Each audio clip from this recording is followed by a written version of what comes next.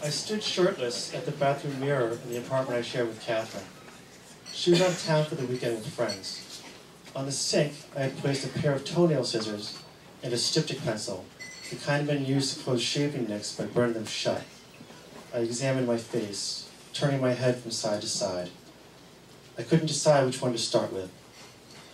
On the left side of my face, there were two moles, one just above my eye and one below. On the right side, there was a mole between my right sideburn and my ear, and one a little lower down. The last one was to the left of my chin. I decided to start with the one by my ear, since it was the least obvious, in case it went wrong. I picked up the toenail scissors and held them against my skin, with the mole in between the blades. I took a deep breath.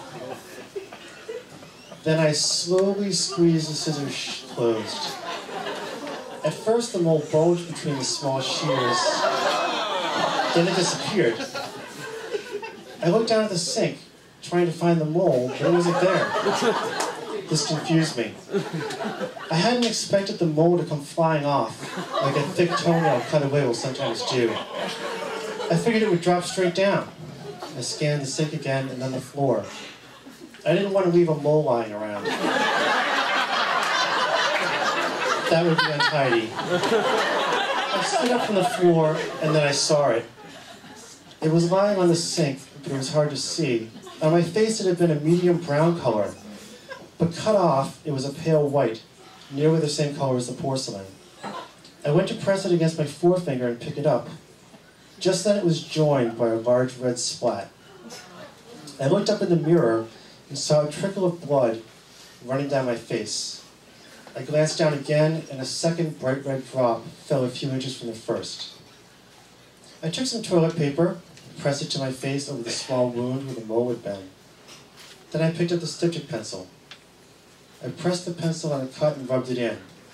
It burned, but only slightly.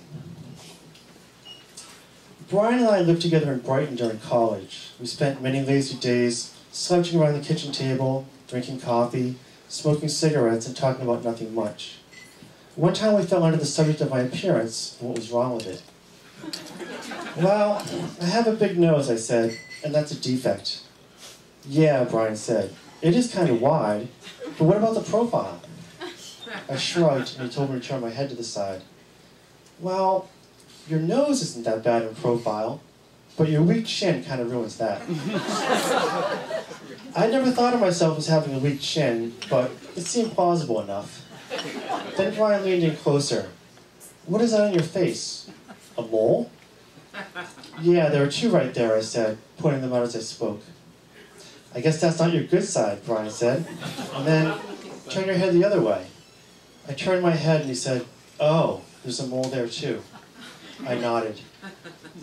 So I guess you don't have a good side, he said, with a light laugh for adding, sorry, man.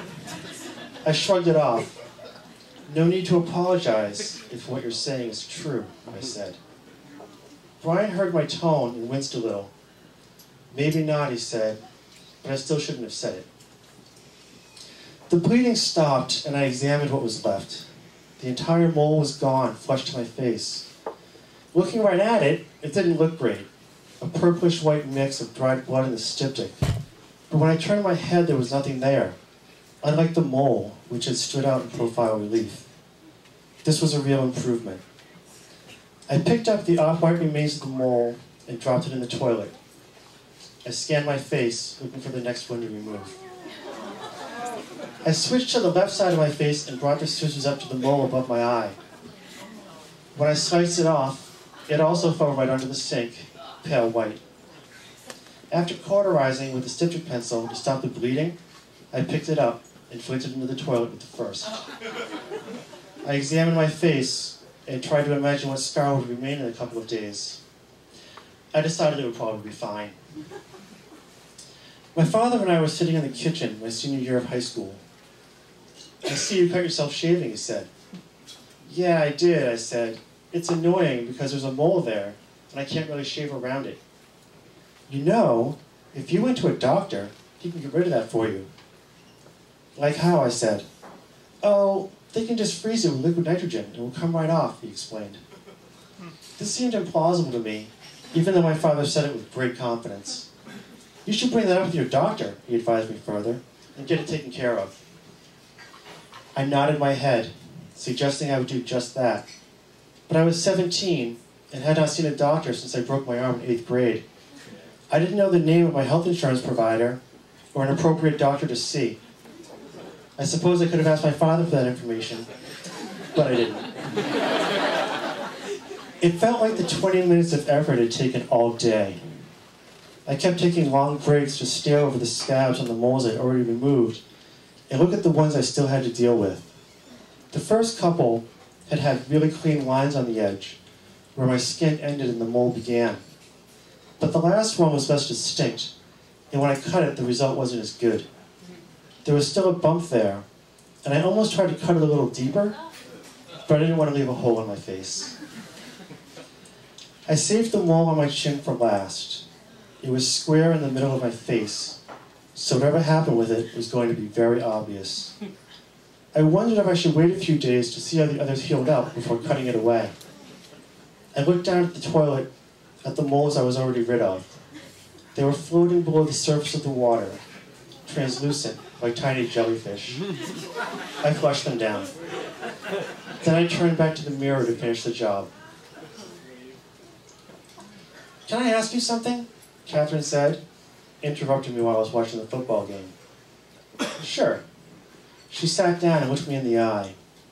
"I was thinking about if we ever had kids, or if we had a daughter," she said slowly. "Well, if she had one of those things on her face..." Catherine trailed off, making a sort of grimace. I cut her off. "You mean a mole?" I said, lifting my hand to my face and pressing along with my thumb. "Yeah, a mole," she confirmed. "Well, I want us to take you to a doctor right away to get it removed." I nodded. "I mean, I wouldn't want her to have that on her face, you know?" I nodded again. "Yeah, Catherine, that would suck. If that happens, we should get it taken care of right away." Catherine smiled at me, relieved. Then she looked a little embarrassed. "I mean, a little girl wants to be pretty, you know? It matters more." "Yeah, I see what you mean," I said. Then I returned my attention to the game. I didn't think there was much else to say.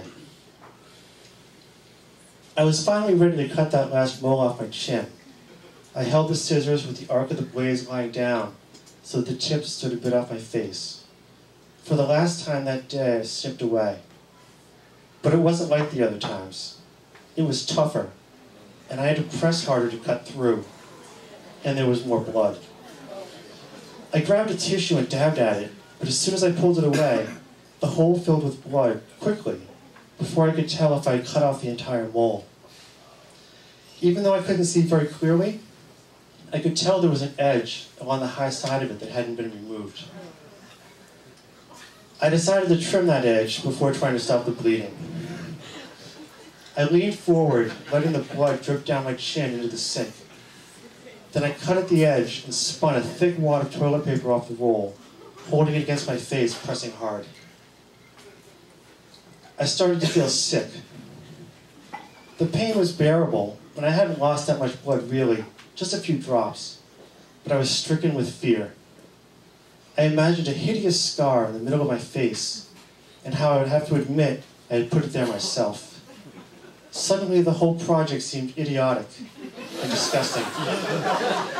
Who cuts moles off their own damn face with toenails? I wondered what people would think, and how I would explain it. I took a deep breath and tried to settle down. I held the styptic pencil under the faucet to soften up the surface into a paste. Then I smeared it on extra thick. It burned like hell. I had to do it 3 times before the bleeding stopped. I slumped against the sink, worn out from the effort and the thought that I had made a terrible mistake. I went to the bedroom and lay down on my back, stretching my arms out to either side.